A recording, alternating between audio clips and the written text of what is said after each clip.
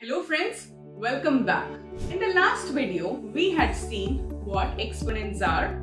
Exponent is expressed this way. 4 to the power of 2. Here I call 4 as the base and 2 as the exponent or index. When I say 4 to the power of 2, it means 4 multiplied 2 times. 4 into 4, which is 16. The number 4 is the base that is being multiplied, and the exponent is the number of times the base is being multiplied. Today we are going to see roots, which is the inverse operation for exponents. That is, it is the opposite of exponents.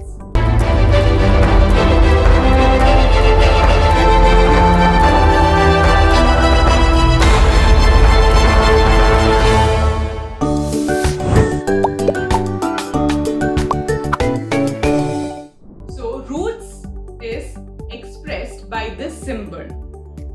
It looks like the division symbol, but it is not the same. So here, when I say find the square root of 16, or square root is nothing but root, and you write 2 here and 16 inside the square. Here what it means is some number that is being multiplied 2 times is giving you 16. You have to find the number. The exponent in our example is going inside that root symbol. The answer is inside the root symbol.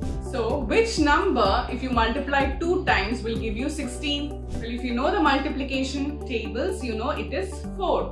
4 into 4 is giving you 16. Let me take another example. While seeing exponents, we have seen the common exponents used are 2 and 3. That is, you square a number means you multiply it twice. You cube a number is multiplied 3 times. So 2 and 3 were the most common exponents. Similarly, when I say square root, it means which number multiplied 2 times give you this answer.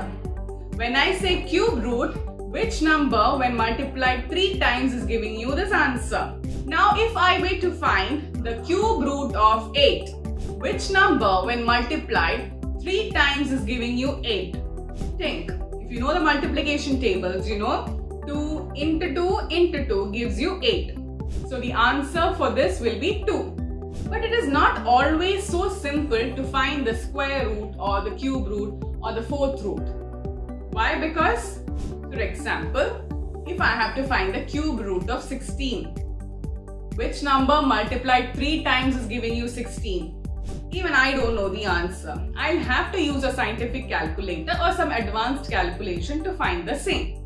But in case of perfect squares, it's very simple to find the square root. For example, when I have to find the square root of 25, which number when multiplied 2 times is giving you 25?